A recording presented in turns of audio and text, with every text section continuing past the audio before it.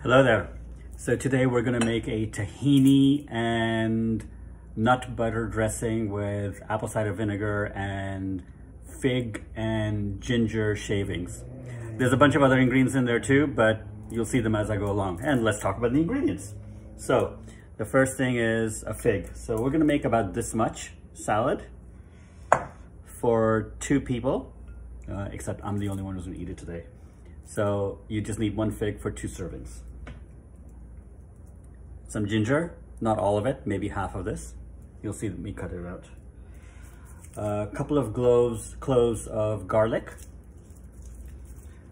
Shallot, or just a little bit of shallot. I'm probably gonna take 1/3 of it or something like that.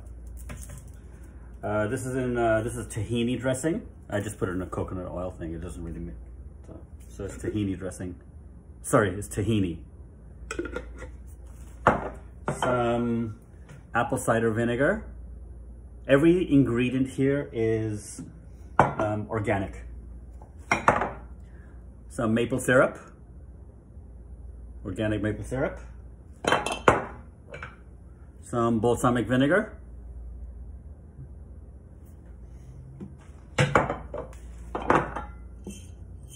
Sunflower seeds. The trusty almond butter. Now, if you are allergic to almonds, or in case you're French, here's French. If you're allergic to almonds, you can substitute the almond butter for a sunflower seed butter. Just as good. Oh, forgot the trusty olive oil. So some olive oil. This is the olive oil that I use. It's a biodynamic organic olive oil from Greece. Some coarse sea salt. Now, certainly you can use a smooth sea salt, but I like to use this, and then you put a little bit in the beginning, and maybe you save it for afterwards when you're eating. Carrot, some Parmesan cheese to taste, and avocado. If you're hungry, it's pretty hearty, so I would throw it right on top. Some walnuts and black currants. This is a preference of mine. And yeah, I think we'll begin. I think we got the bulk of the ingredients in, but let's begin. So what I'm gonna do here is I'm gonna slice up the figs, or the fig, and then throw it into the toaster oven. And it'll be done to a nice browning or slight caramelization. Now I'm gonna slice up the ginger. Let me grab a plate.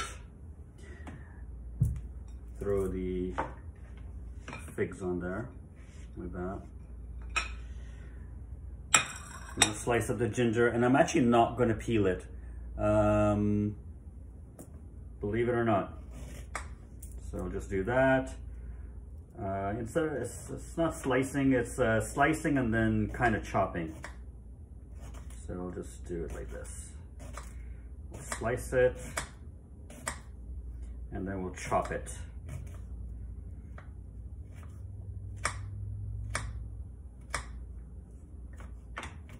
After that,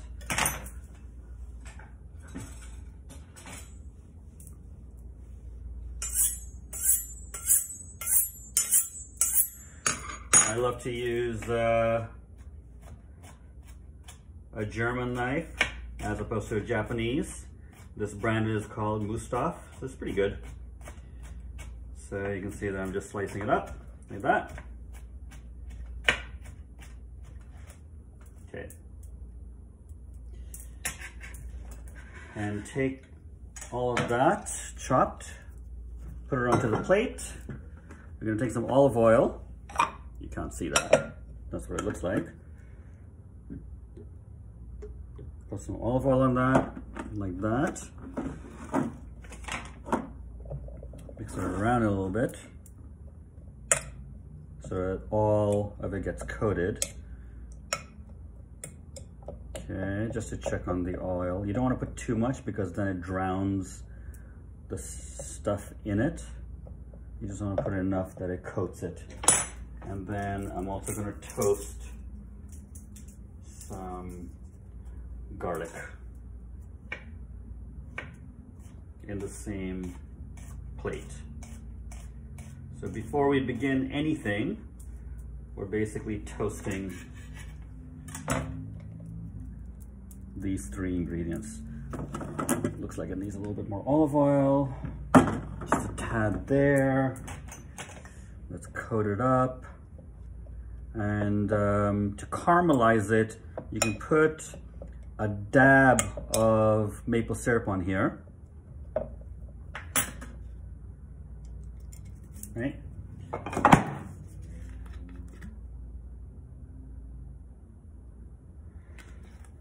So when it goes into the toaster oven, it's nice and browned and caramelized. So you got all the ingredients on there. Okay, my mouth is already watering. Put that in there. That goes on broil. Now I'm using a toaster oven. It's a small toaster oven. The broil setting sets it at 10 minutes. And you know, your oven may be more, so you'll have to figure out what the best setting is for you. But for my toaster oven, the power is perfect. So now what I'm going to do is I'm going to take some of the apple cider vinegar, and I'm just going to put some right inside here. And it's going to be estimated, so that's for 2 people. That's probably 3 tablespoons. I think that should be good. Probably a little bit more. It's about 3 tablespoons, I would say.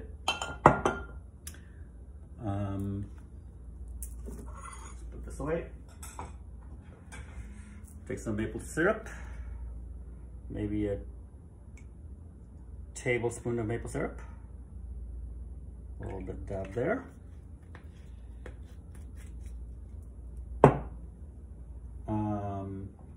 Now I'll put some tahini dressing on, and we're just going to take a dollop of this,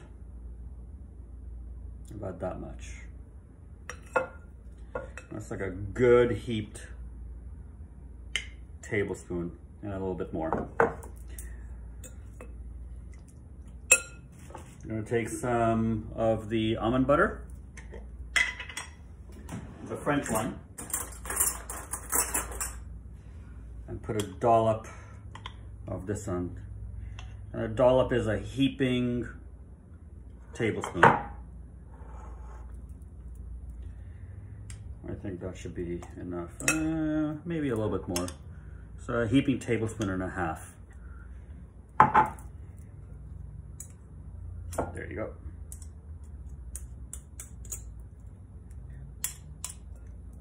Okay, perfect. Put that over here.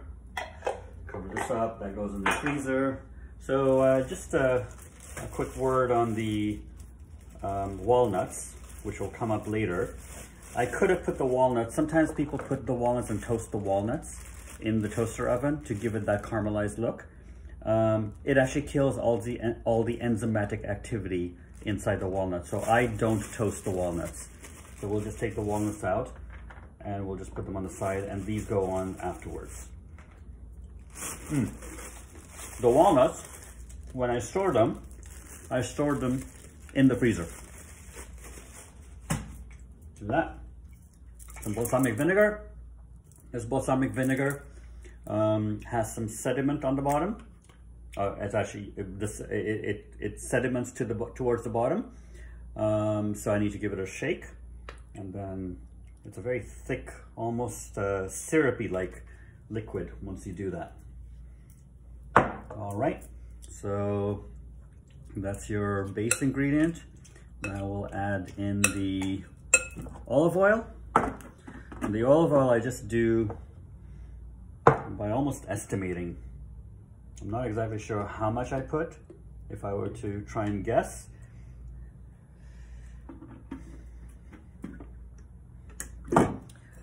That's about how much I put, and I go by consistency. So just look at the consistency. You can see it's actually quite liquidy, but over time it gets a bit thick, and we'll just watch that as it goes along. Okay, so now I'm gonna cut up the shallot, and I'm gonna mix 2 more things here.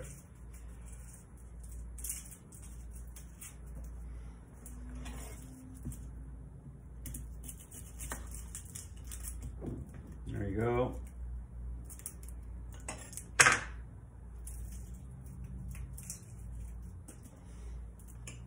So let's just slice this up.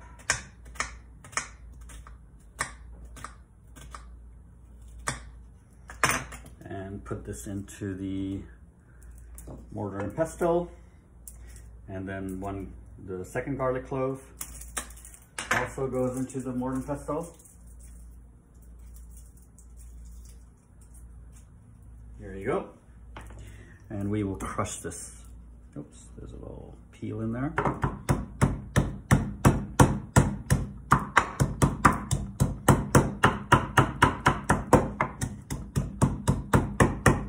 Now you could put a little bit of salt in there so that you crush the salt right into the cells of the garlic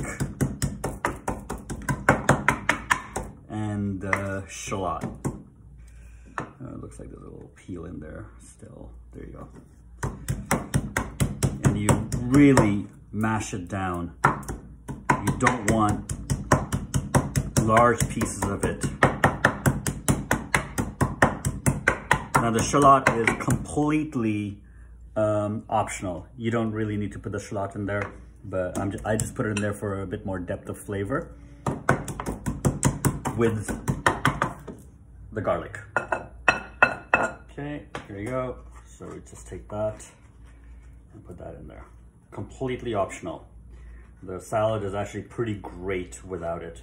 And it could be a bit strong, but we'll just put that in there in the early part so that it melts and some of the flavors diffuse away. Now as I mentioned, I just put a little bit of salt there. The bulk of the salt goes in afterwards, and I'll show you that. Okay, so we're done with that part. Now what we're gonna do, just give it a little taste. See if you hit it, and came out pretty good. Tastes delicious.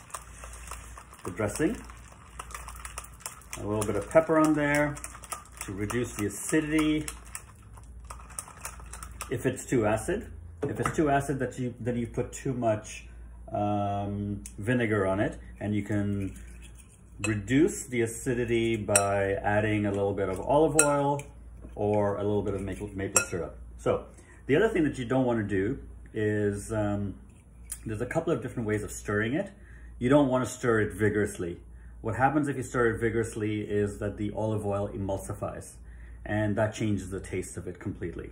So what we do is we just kind of lightly do the stirring and break all the large chunks up of the tahini butter and the nut butter, and away you go.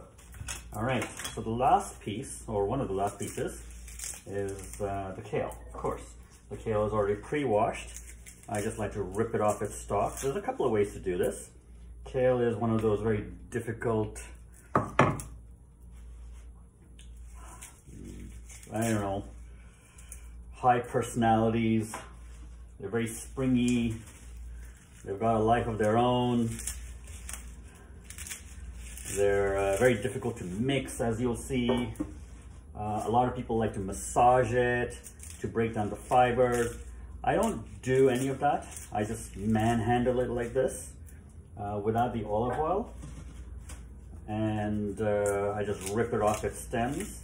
You don't want to eat this part because this part is just not digestible. So a lot of people can't digest kale very easily. It's mostly because they don't have the gut bacteria to digest the tough kale.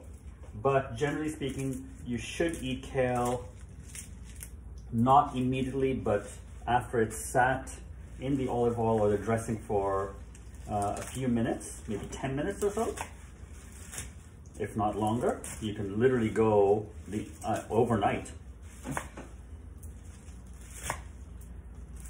Just that. Cut it up into smaller pieces, chop it up.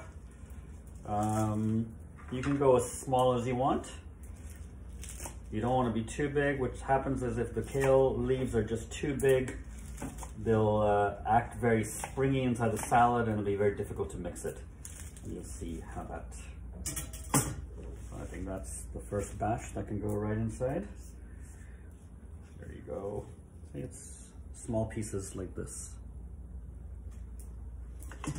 And since I'm hungry tonight and this is my dinner, my entire dinner, I'm gonna fill this up and I'm gonna eat servings that are enough for 2 people. So if I have guests over, I'll usually make this much and serve it to both of us. But when I'm alone, I serve it to myself.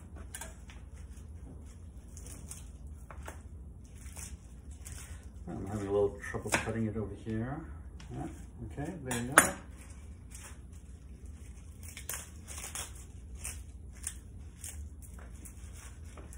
And just cut it up. That's a toasted. That looks good. I think there are a couple of smaller leaves here, so we'll just finish this off so that it's not left behind. Put that in there. I'm kind of speeding through this so the video isn't so long. There you go. Okay, so let's mix this up. I'm gonna put the walnuts in here. I'm just gonna give it 1 crush so the big pieces are broken down like that, and mix it up. Yeah, it's the right amount. You see, if the pieces were bigger, then it'd be even more difficult to mix. It's already quite problematic to mix this. Kale is one of those problematic, but ooh, so nutritious vegetables. It's considered a cruciferous vegetable. It's got all the nutrients. I rank it up there with cauliflower. Cauliflower and kale are 2 of my favorite vegetables. They're just full and packed with nutrition. And just mix that up like that. We're gonna keep mixing it. It'll become easier to mix as the kale begins to break down under the weight of the dressing. Like that. So now, take the carrot, and I have not peeled the carrot. The reason why I haven't peeled the carrot is because all the vitamins and minerals, a lot of the B vitamins, especially B12, is right on the carrot. So I'll just do this. I'll just do it here. And you want those B vitamins, as long as it's organic, of course. If it's not organic, then you don't want those chemicals inside of you. If it's not organic, you don't want to be eating the carrot in the first place. So organic carrot from organic soil is very healthy. There you go, there you go. All that done. Put that on there. Wow, look at that. Look how gorgeous that looks already. Now let's put this over here, get this out of the way so that we can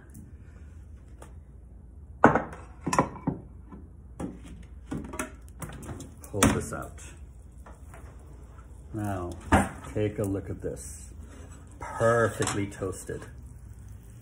You can hear the sizzle right over there. Perfectly toasted. The garlic is now in brown, dark brown. The figs are caramelized. And that goes right on top. Oh, yes. Perfect. Put that away. Right in there. And now you've got beautiful looking salad here. Now, I choose to put this on because I like to add a little bit more, even more depth of flavor. And that's Parmesan cheese. So I'll just grate a little bit in there. And it's totally a preference of your own. This is also optional. A nice organic Parmesan cheese. You could also use a goat cheese, which I like. I've done that several times. I actually find goat or brie to be quite delicious. So delicious, my mouth is watering. Okay, put that there. And the final, actually, we've got these. These are also kept in the freezer, and that's why they're in this bag for long-term storage. What you don't want happening is you don't want them going bad prematurely in room temperature. So just 3 black currants on there. You could substitute those for cherries or pomegranate seeds, up to your preference, if you can put that together. And then the final thing that we're going to do is we'll just get the avocado going. And I'm just going to use half an avocado because I'm already quite full today and don't need the entire one. If it was 2 of us, then yeah, I would use the whole avocado. Put that on there. There you go. Slice it up.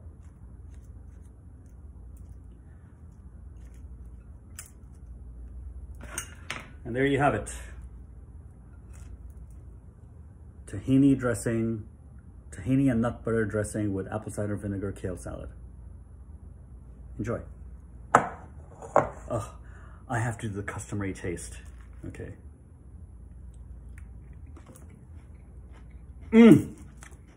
Perfect.